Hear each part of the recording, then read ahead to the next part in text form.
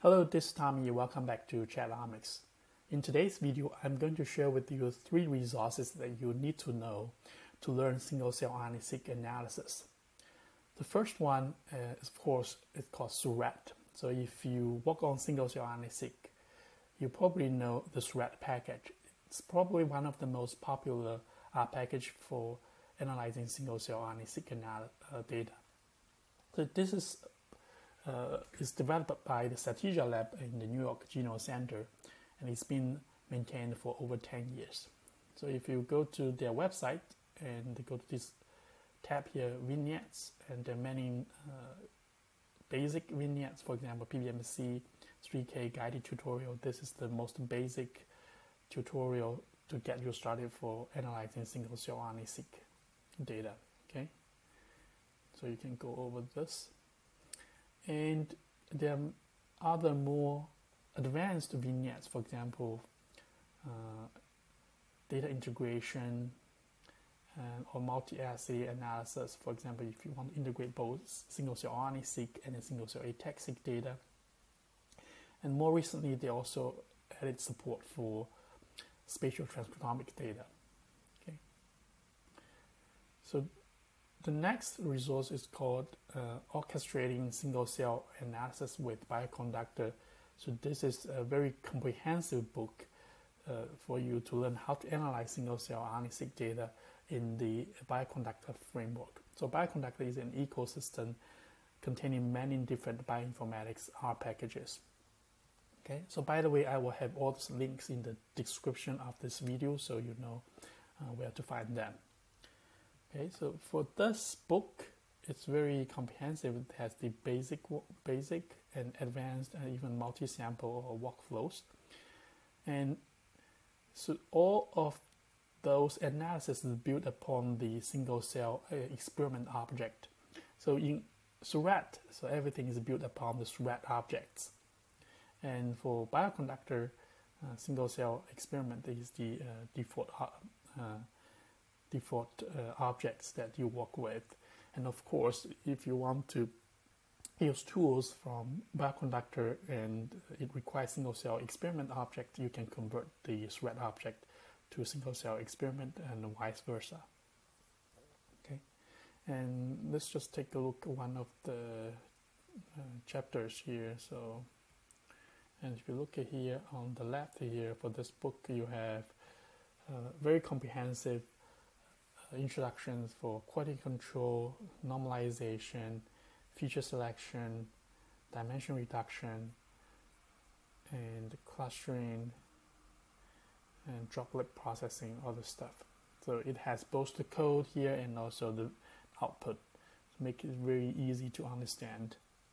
Okay, and the last resource that I want to share with you is called the best practice single-cell RNA-seq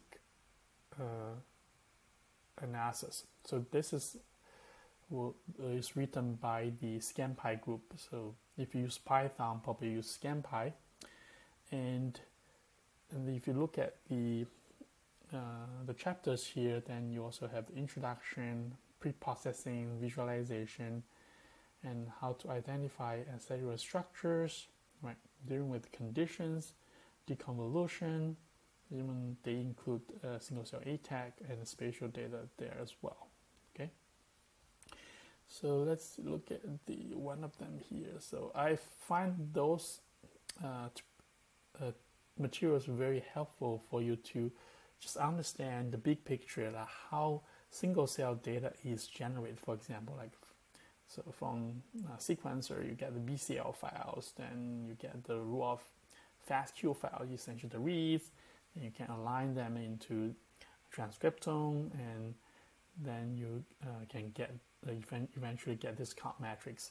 So rows are genes, columns are cells, or rows are cells, columns are genes, depending on whether you use Python or R.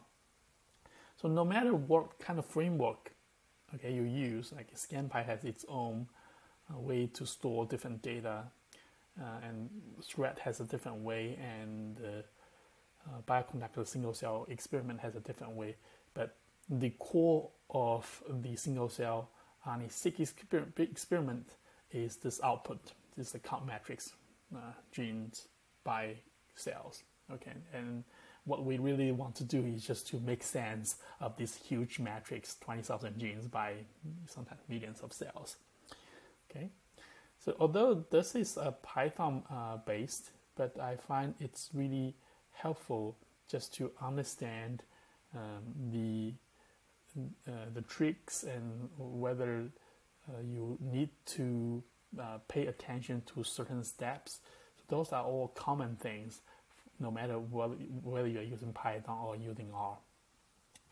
And finally, so although it's kind of unfortunate because there are 3 different major frameworks for analyzing single-cell RNA-seq data, and sometimes the parameters and how the developers actually decide as small things, it can be a little bit different. For example, the log2 fold change calculated by Suerat and ScanPy, they are very different, and it's just because some of the pseudo counts, the decision they add is different. So I highly actually recommend also to read this blog post on this issue. And finally, I have given a talk on single-cell analysis best practice and unsolved problems. I have the slides and the videos, so hopefully you can also learn the best practice from this video.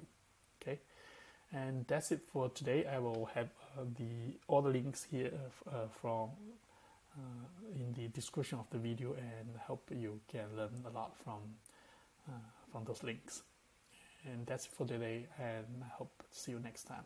Make sure you subscribe if you find it helpful.